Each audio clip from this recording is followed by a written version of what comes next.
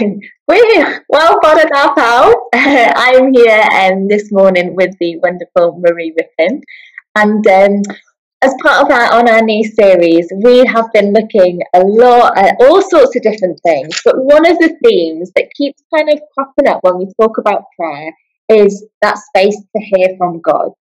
And we talk about it a lot as if it's the most natural thing in the world. And it should be, because we are his children and that's so what God wants. But actually, for so many of us, hearing from God might be really difficult. Maybe you've never done it. Maybe you see other people having words or prophetic pictures. And it's like, what is this hearing from God? So I have asked the wonderful Marie Rippin to join me this morning. For two reasons. A, she has got the spiritual gift of prophecy that the scripture talks about. But more than that as well, is she is a woman of wisdom, and I just think there is such a beauty to what Marie is going to bring this morning, because she's going to bring a passion and enthusiasm for the prophetic, which is so good, but also she will bring so much wisdom and experience with that just means we're just in for a treat this morning. So, Marie, hello. So we're going to start off. Could you just we talk about prophecy, prophetic, and some people might be like, what on earth is prophecy? It's like not really an everyday word we kind of come across. What is prophecy? And maybe helpfully, what isn't it as well? So basically, there is so many interpretations scripturally and out there about what prophecy is. But for me, I think it's as simple as prophecy is speaking out the heart of God. So it allows us, by the Holy Spirit, to hear his voice and then deliver the message of what that voice is saying. So in a nutshell, what it isn't is you can't prophesy without the Holy Spirit. And so we get our source directly from the Holy Spirit, from God.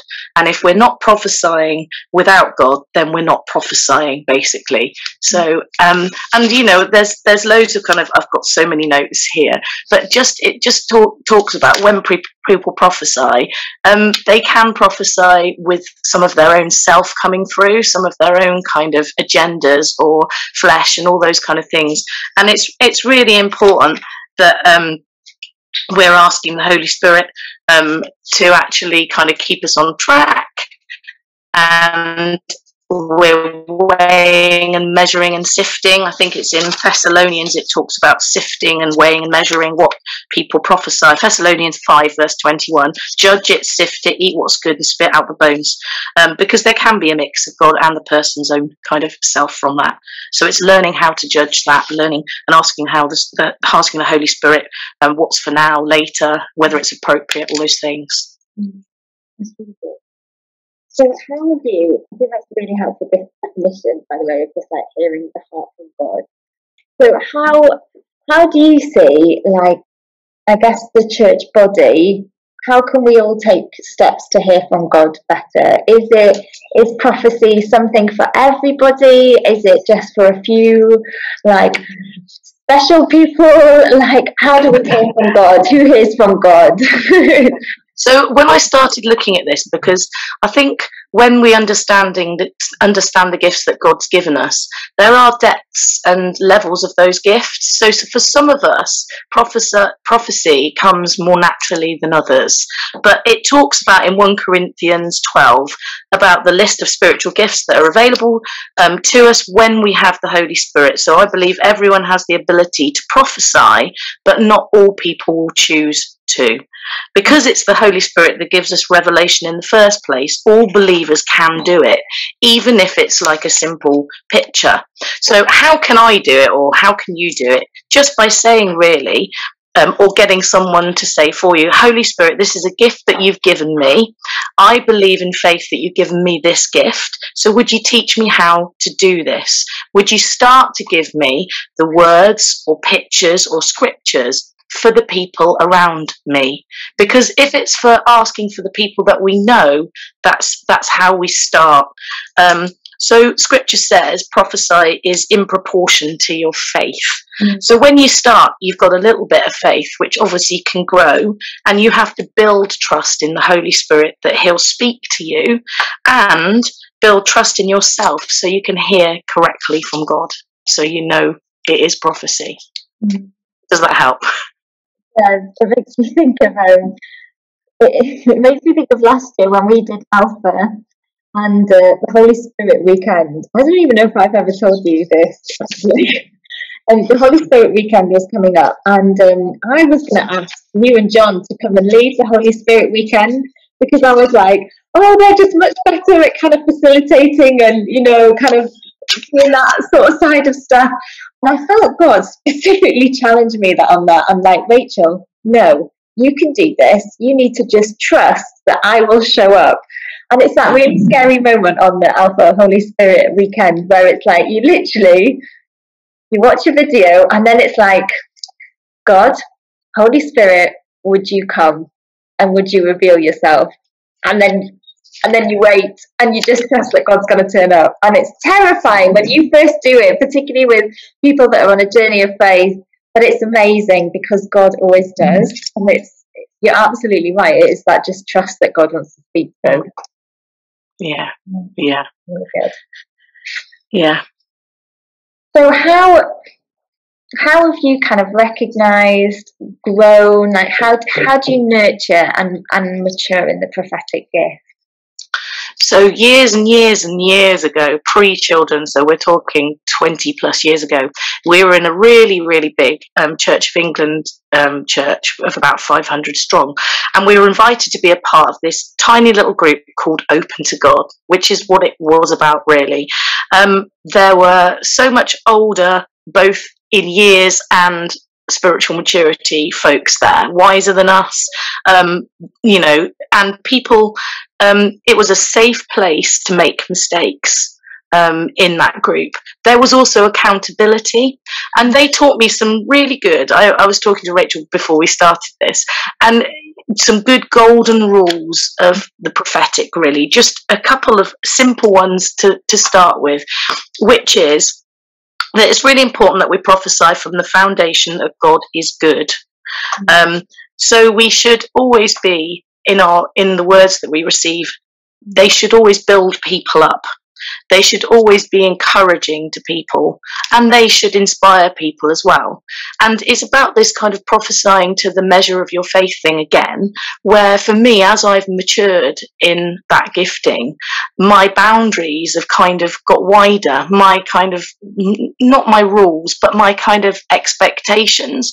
So once you begin to prophesy, then those kind of guidelines widen and change and mature. So some of my own ones now are about actually setting captives free by what I prophesy, what God gives me to prophesy, unlocking destinies in people, giving revelation and sometimes interpretation.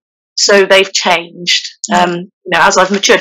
But in a kind of, God is so good, and he doesn't ever allow us, if we're walking with him in a close way, to get too big for our boots. So just on our Friday small group a couple of weeks ago, I had a picture of an orange in the group, and it was kind of like, what are you giving me that for, God? Oh no, what on earth does this mean? It was quite an amusing, funny thing to be given. And I felt God gave me such a real deep revelation of, it's time not to slice the orange and the skin off really cleanly and surgically. It's time to dig our fingers right into the kind of the orange, to release that amazing aroma you get, that fragrance of God's Holy Spirit. It's time to dig our fingers in, right in deep to who God is, peel it back, get rid of all of that pith stuff, and actually find the real kind of goodness that's inside, that sweetness, and to be refreshed by his Holy Spirit. And do you know what? That spoke to every single person there. Every single person had an orange story. It was amazing. And it was kind of off that simple picture of an orange. It was incredible watching people sharing from the bizarre to the kind of extreme about just what God had said about oranges. So yeah. It's funny, isn't it? God gives you pictures where sometimes you're like, surely that's not right. How is that going to connect? And yet it does just somehow unlock something. Could you give some other examples of prophetic words or pictures that God's given you where it's just released something and it's shifted something in someone's life or a whole people or community's life in a way that you just couldn't do unless God had directly kind of spoken? Well, sometimes I think God gives you really powerful prophetic visions or pictures. For me, that was another thing. It talks about in prophecy different ways of prophesying. So some people will dream dreams. Some people will have specific scriptures and interpretations of those. Some people will see pictures and have visions, and some people will have even angelic encounters and those kind of things. That's all, under that realm of prophecy. For myself, I often have like visions and kind of scenes kind of playing out. So I sometimes not revisit, but God will give me a powerful kind of vision, and it will come back and back and back and be used and interpreted in different ways. So one of my favourite ones that God uses quite frequently is of two hands, and one hand is holding like a pile of sand and the other hand is holding rich deep earth. And it's almost like God is kind of saying in the last time I received this picture, which was just a couple of weeks ago again actually, of that trying to hold sand, if you've ever tried to hold sand in your hand, is almost impossible. And God was just talking about the richness of his earth to have our foundations deep down into his rich, deep earth. And when we put our foundations and our hopes into that deep, rich earth, then he can grow something from it, because it's the right kind of environment for things to grow. So if you plant things in deep, rich, fertile earth, you get new life. So that's something that I had used specifically for someone to pray for them on an individual basis, because they were trying to hang on to some of the wrong stuff, like that kind of sand.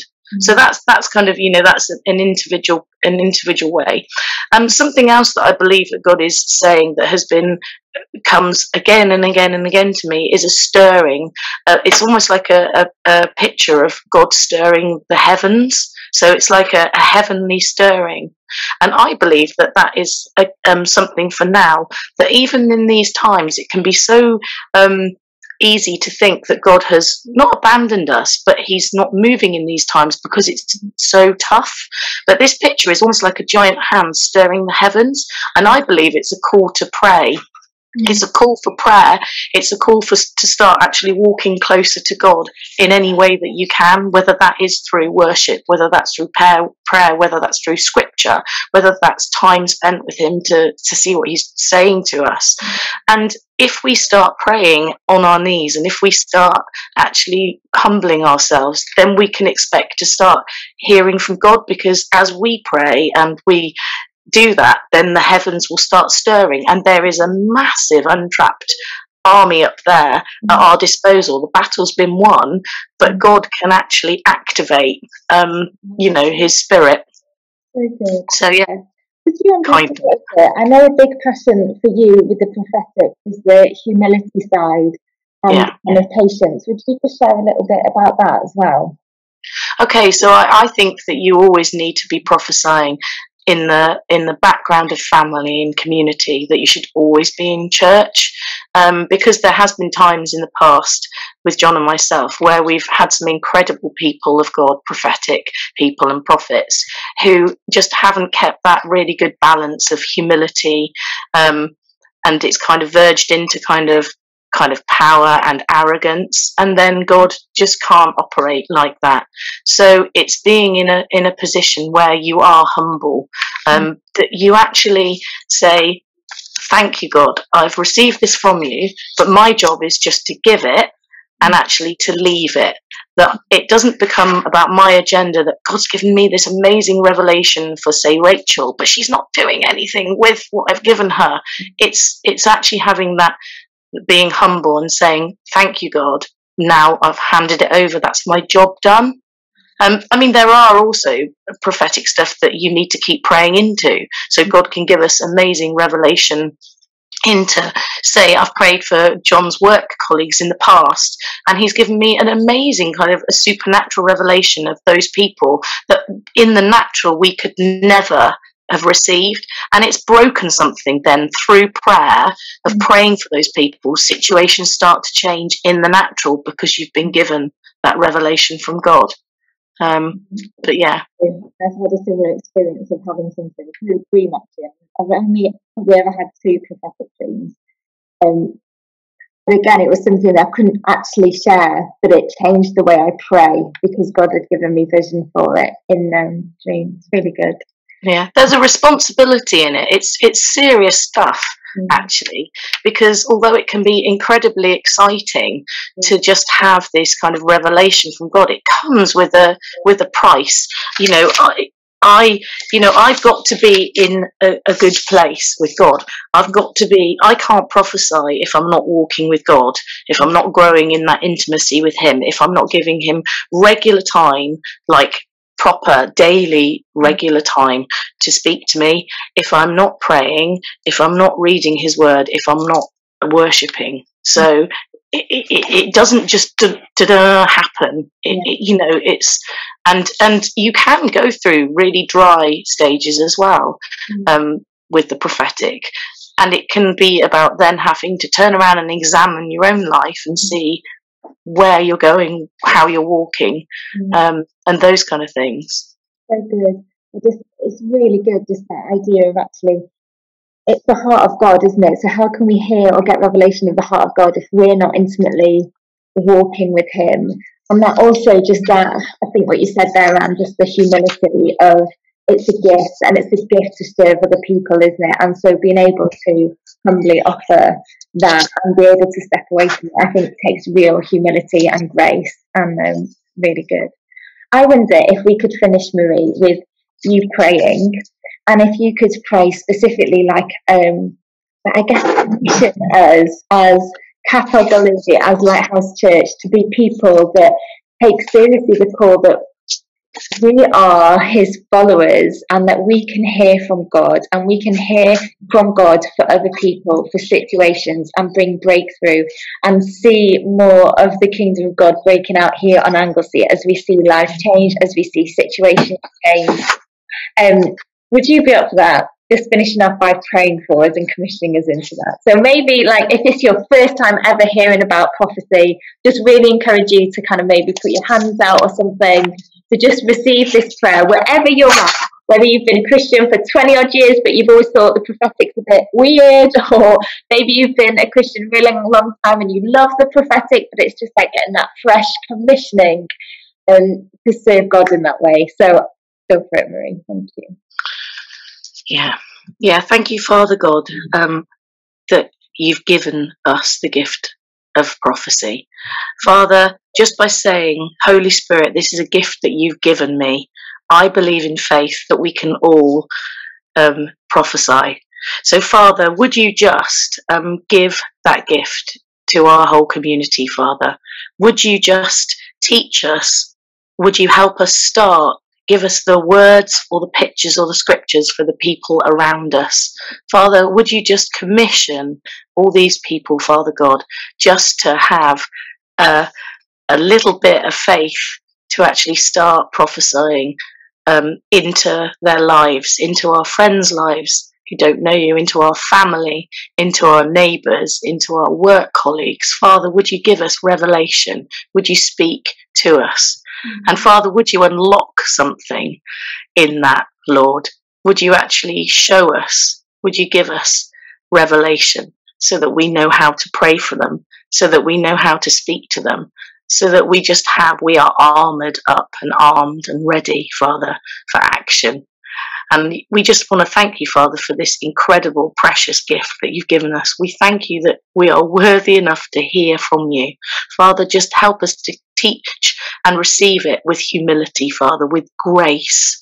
We just thank you that you are God and you give us your Holy Spirit to be able to do this. So, Father, in the name of Jesus, would you just release something across our community? Would you give us an expectation and excitement to hear from you in this way, so it becomes a natural and normal, a daily occurrence that we can be hearing, receiving from our Father God.